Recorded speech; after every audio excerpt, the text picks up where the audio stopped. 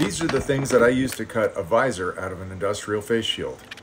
First, I put blue tape on the front and the back side of the face shield. I usually go in the center, that makes the curve fit better. Then I'll clamp my visor template onto the face shield and trace around it with a fine Sharpie. I missed a spot here. That looks good.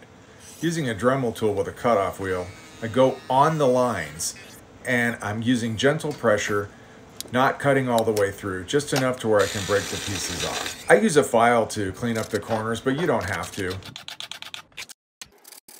You can just start with 80 grit sandpaper to get all the burrs off the edges, and then finish it up with some 180 or 220. That should do it.